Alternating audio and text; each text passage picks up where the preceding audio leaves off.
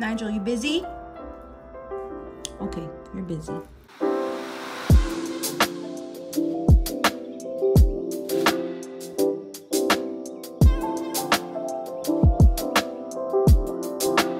Hey, hi, hello, welcome back to my channel. My name is Jess, and welcome to another installment of Book CommuniTEA, where I try to keep you abreast of the goings on in the bookish community. So we all know that the bookish community knows no peace. Book Twitter never stops. So of course there's ongoing mess, some that's kind of lighthearted and some that's a little worse. But I'll start off with something that's funny. So somehow people still don't know that you do not come for Miss Nora Roberts or her work. So one of Nora Roberts' books, Brazen Virtue, is being adapted for Netflix, and Alyssa Milano is starring in the show.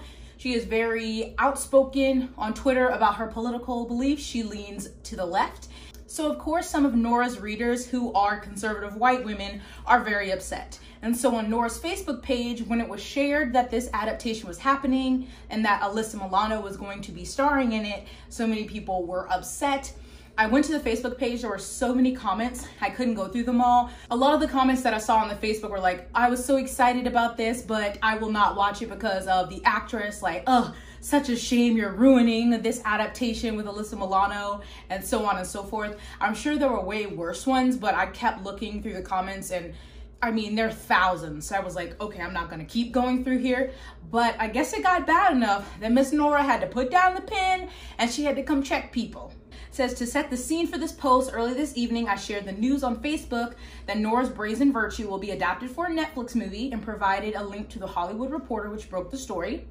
Within seconds, the reaction came and completely shocked me. So much outright hatred for the actress. Nearly 1,000 comments in an hour, with a large majority making rude, inflammatory comments about Alyssa Milano and how they would never watch the film, ever. I gave Nora a heads up about the comments, and what she saw and read stunned her. So much so, she wrote a statement for Facebook and asked me to post it here as well, Laura. So Nora's statement says, I read many of the comments on Laura's announcement of the Brazen Virtue adaptation for Netflix starring Alyssa Milano, and I'm simply and sincerely appalled. The vitriol, the hatred, the anger, the bitterness, and the demands are astounding to me. By and large, I keep politics off my pages. That's my choice. Now, many readers have dragged their own onto this page, so I'm going to state for the record, I'm a liberal Democrat. Always have been, always will be. And as one, I've always believed everyone has a right to their political beliefs and has a right to express their opinions, but I don't have to tolerate insults and ugliness on my page. For those who want to claim freedom of speech, look it up. This Facebook page isn't the government. Some have comments on here using liberal as a slur and insult, equating it with communism. Others have used outright slurs against an actress while claiming she should keep her opinions to herself.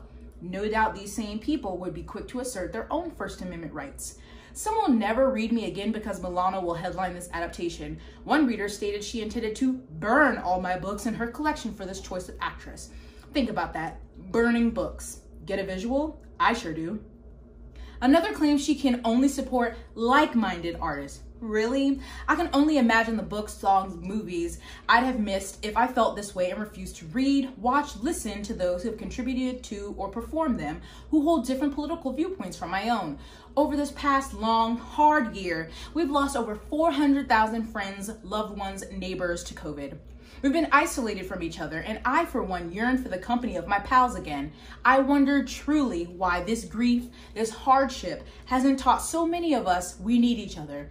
Instead, as illustrated by that comment section, it's hardened far too many of us into an us and them mentality.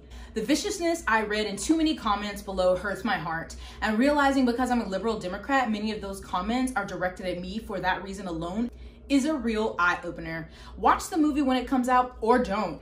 But lobbing nastiness at an actress or threatening me doesn't do anything but illustrate your own limitations. Nora. Read them for filth. Again. Imagine thinking, saying, I'm not reading any more of your books is really gonna hurt the Nora Roberts.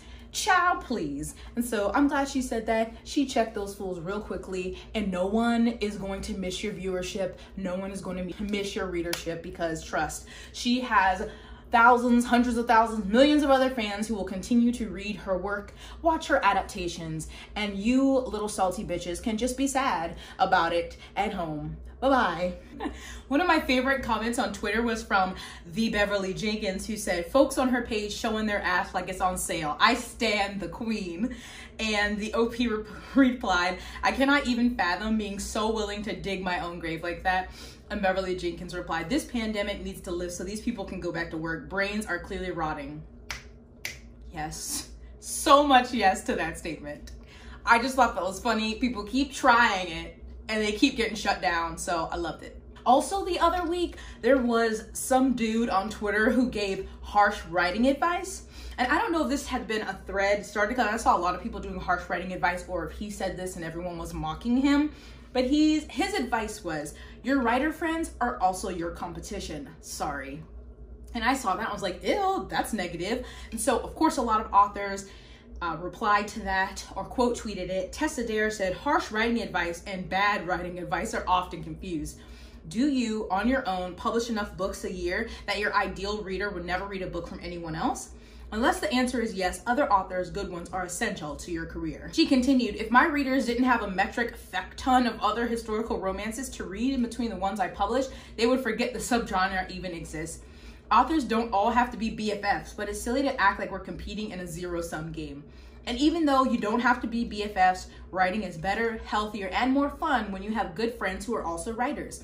I would not be here if not for having supportive, talented, genuine writer friends. I love you, friend. Rebecca Witherspoon tweeted, white women in my mentions keep dunking on this guy as if there aren't hordes of white women who spent years viewing authors of color as competition. The call is coming from inside the house, ladies. A bit of shade, but you know, very true. But then there were really funny responses, like Samantha Shannon said, harsh writing advice. At some point, your editor will expect a plot rather than just characters looking at each other very tensely for 500 pages. Sorry. Rebecca Kwong said, harsh writing advice, you have to write. And I was like, wow, she just attacked me on Twitter. This tweet from Lindsay Ellis said, harsh writing advice, the Phantom of the Opera is in the public domain. So if you are not writing a Phantom of the Opera retelling, it is a hate crime. It said, harsh writing advice, if you open your manuscript as much as you did Twitter, it'd be done by now. See, what he didn't have to do was come at my neck like that. But if you want to look, there's so many funny ones and there's some serious ones. But then I did see this one that said, harsh writing advice, don't give a 1 or 2-star review to an indie book. They wrote a book, they tried, your poor review will only end up discouraging them or perhaps kill their dream of making it. Share constructive feedback privately and encourage them to do better. To the ones saying ratings are for readers, this tweet is directed at writers. 1, most indie books end up being read by writers in the community unless they have a huge social media following and fans. 2, yes, reviews matter, but your 1 star may be the reason someone doesn't buy it. Because someone said, I rate this comment 1 star. And they replied, did I say that? You are mincing my words. I said, send feedback privately, then do harm to their book sales or their reputation as a writer publicly. We owe that much to people who follow their passion just like us. So I don't know. You're a writer, an author who's indie published. Do you have any thoughts on that? Because I totally can understand how, especially if it's indie published, most of the time it's going to get less, you know, views or reads than a traditionally published book. But if you're also a writer and a reader, would you not publicly give it a bad rating? So are you always supposed to send it directly to the person? I don't know. I'm not in that space of you know, being a writer or publishing a book. So if you are, I would love to hear your take on that. So there's a dark romance book that was released in December of 2020 by C.E. Ritchie called Follow the River. And it says that it is a mature new adult bully / enemies to lovers male-male romance with dark themes. There will be triggering content for some readers. Specific triggers will not be listed at the beginning of the book as they will be spoilers. So please be advised that if you have triggers, any at all, this book might not be for you.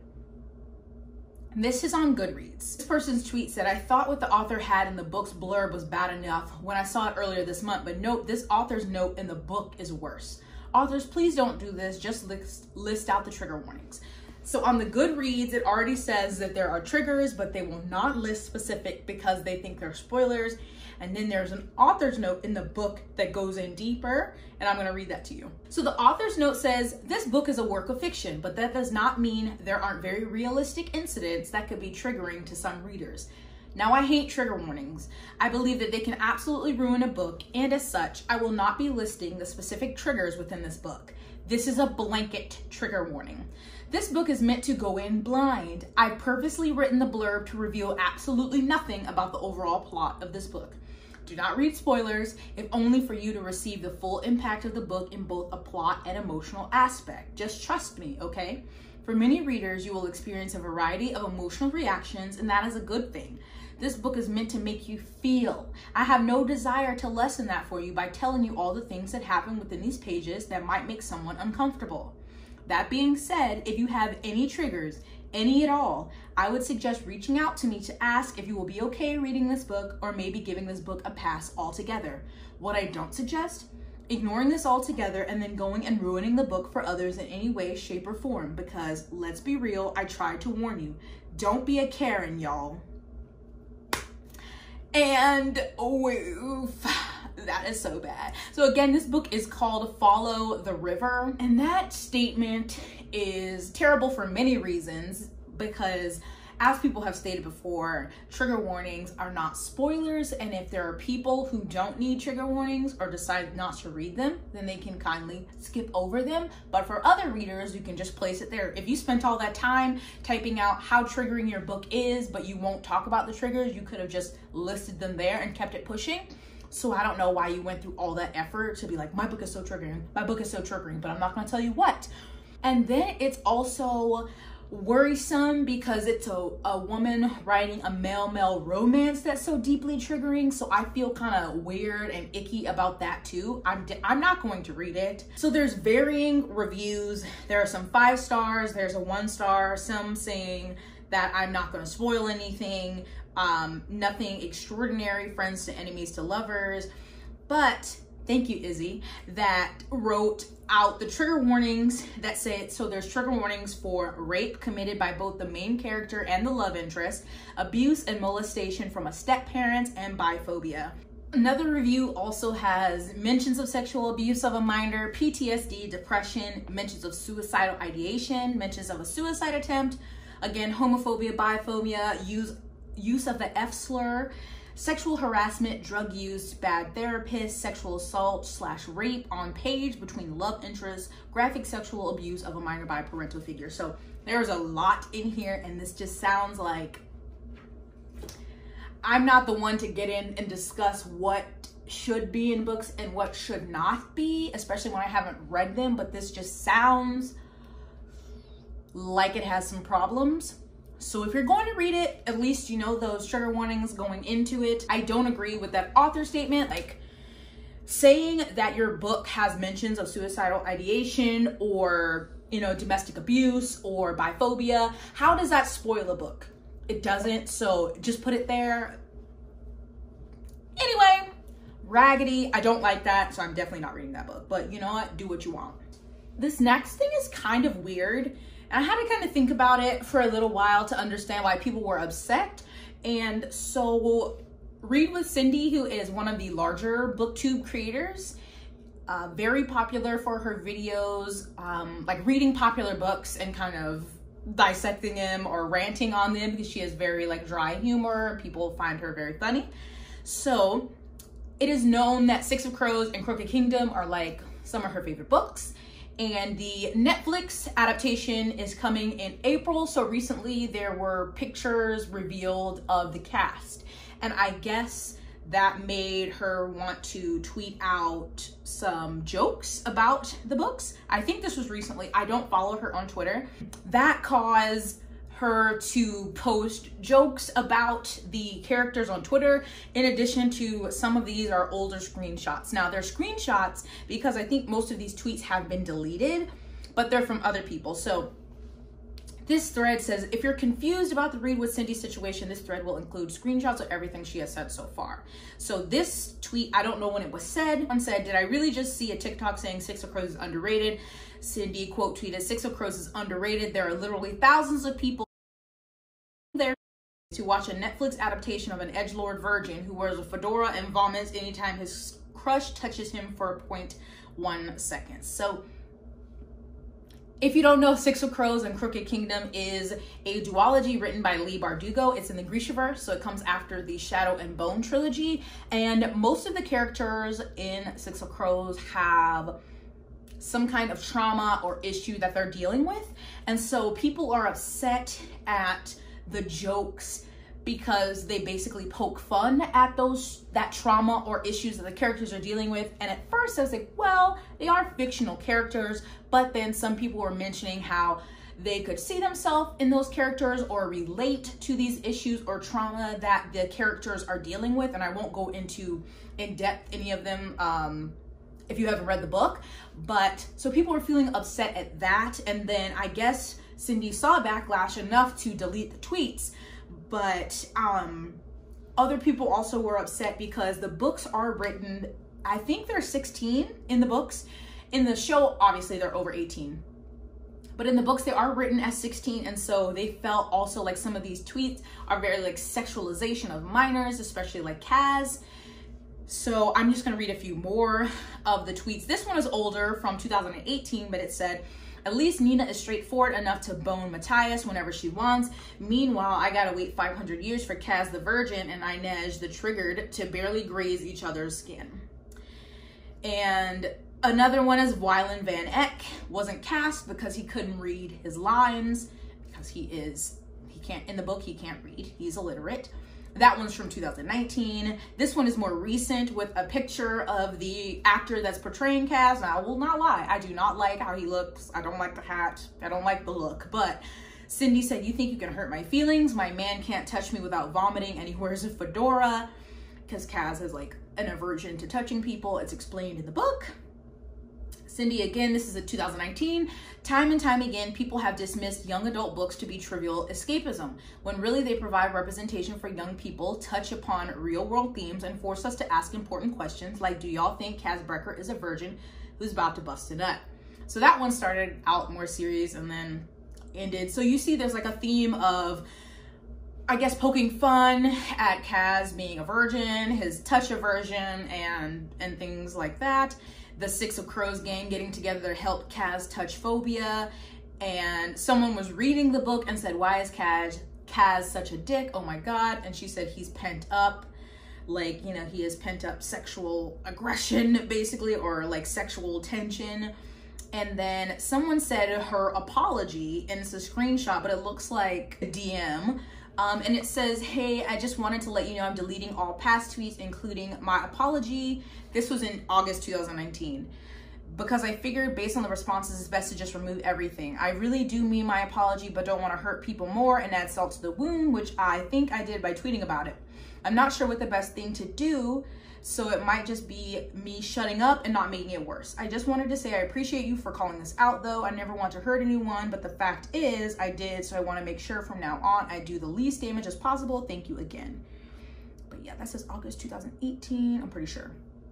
So those were the majority of the tweets, and I just saw people being upset about that, and some people were like, why are you trying to cancel her? And they're like, I'm not trying to cancel her, I'm just, she needs to take accountability and properly apologize. Someone said, if you believe fiction does not affect reality, that's your own problem, but they being fictional does not make it better or okay. Why be so obsessed with them touching? But again, so a lot of the issues are that they feel like she is invalidating the trauma from some of the characters, sexualizing some of them, and, you know, making fun of Wylan for not being able to read. So I totally understand if you see these characters and their trauma, a disability that they deal with, and you see yourself in that, and then see someone poking fun at it, totally can be upsetting. And then just to delete the tweets and not make an apology. And the one I showed you was obviously from 2018 because there was some tweets about that back then, but there also have been some more recent ones. So I just thought I'd bring that up. I only really saw like a small mention of it, and I had to kind of go digging because I don't follow Cindy. But you know, it's not to cancel, but it's just like, I think that's her humor is very kind of like dark and cynical like that. So maybe at the time it seemed funny, and then obviously people were hurt by that, and I don't think she did it in any way to be like vicious or to say I don't value people who have, you know, trauma or disabilities. But sometimes we can think things are funny and people don't take them funny, or it didn't come out the right way. So sometimes we have to be like, my bad. So I don't know. So buckle the fuck up for this last story. You might want to pause and go get a snack because it's ridiculous, but it's like a Lifetime movie, so you may need popcorn. So someone tagged me in a thread on Twitter, and the tweet was from Maureen Johnson. It says, everyone else, slow night. YA Twitter, the woman the astronaut put on diapers and tried to kill but luckily failed has been fired from her agenting job for having a secret Parler account. And I read that and I was like, I don't know what the hell this means. And people in the comments were just like, oh, this makes so much sense. Is it weird? I understood this. And I'm like, what are y'all talking about? What is going on here? I do not understand. I kept reading it. I read it slowly. I tried to add in my own punctuation. I was not getting it. So I literally highlighted it and I copied and pasted and Googled. And I was like, can someone help me understand? Then someone also added an article in the thread. So I'm going to try to talk about this and make it make sense. So a while ago, there was an astronaut. So this is in 2007. There was an astronaut, Lisa Nowak, who was married at the time, but was having an affair with another astronaut named William O'Faline. I might be saying that wrong. We got two astronauts. We got Lisa, who is married but separated in 2007, and William, who is divorced. He got divorced in 2005, and they are having an affair together. And Lisa was thinking that she was going to have a long-term relationship, a future with William. But in mid-January 2007, William let Lisa know that he was in an exclusive relationship with Colleen, who was an Air Force captain. So she's over here thinking, I got a future with this man. She already separated from her husband, but he's like, nah, I've got somebody else in a serious relationship. But so he thought that Lisa was hurt, but she accepted it, was going to move on. She still had a key to his apartment though. So she used the key to his apartment and she went in, got on his computer, and was able to access emails between William and Colleen. In one of the emails, Colleen said, "Will have to control myself when I see you. First urge will be to rip your clothes off, throw you on the ground, and love the hell out of you." And then Lisa lost it. So after she read these emails, she also saw that they were going to be meeting up, and saw Colleen's return flight from Houston to Orlando. And so she made the drive from Houston to Orlando, 900 miles, so that she could meet Colleen at the airport when she got off the plane. Another note in this story is that apparently she wore diapers during this drive, so she didn't have to stop. But they say that cannot be proven, or her lawyers said that's not true. So again, Lisa, the spurned ex-lover of William, found out that Colleen was flying to Florida to meet William. So Lisa left Houston to drive to Orlando to meet Colleen when she got off the plane. So Colleen gets to Orlando. She had to wait for her delayed luggage and then took a shuttle to the bus parking lot. Lisa is wearing a wig and a trench coat. She gets on that same shuttle because she's following Colleen. And Colleen kind of notices her because she looks kind of weird and out of place. So she's getting to her car, and Lisa went up to Colleen, said that whoever was supposed to pick her up, her boyfriend didn't show up. Can I get a ride? And Colleen's like, no, but like I can help you call to like get a different ride. And so she had cracked her car window, and Lisa sprayed Colleen with pepper spray. And fortunately, Colleen was able to drive away. She called the police and they apprehended Lisa. So what they found in Lisa's car, or found on Lisa, were hundreds of dollars in cash, printouts of the personal emails between William and Colleen, pepper spray, a knife, rubber tubing, gloves, a BB gun, a mallet, and a computer disk. that held images of bondage scenes in Lisa's belongings. So the police told Colleen who Lisa was, and she was like, that sounds familiar. So Colleen calls her Bae William, and he's like, yeah, that's Lisa, because apparently William had accidentally called Colleen Lisa in bed one time, so they made the connection. Anyway, they were trying to say that it was attempted murder, but then her lawyers pled for insanity. Lisa ended up pleading guilty to burglary and misdemeanor battery, so she just got a year of probation, community service, and she had to write a letter to Colleen apologizing. And Colleen, she was not happy because she told the court that it was in her eyes, a blood-chilling expression of limitless rage and glee, and that she was left with nightmares and dizzy spells and felt like she needed weapons to protect herself. Anyway, William and Colleen eventually got married. They have a son. They live in Alaska together. Colleen became a literary agent. And you're like, what the fuck does this have to do with books? Oh, okay. So Colleen, who felt like she was going to be murdered by Lisa, became an agent at Jennifer de Chiara Literary Agency, if I'm saying that right.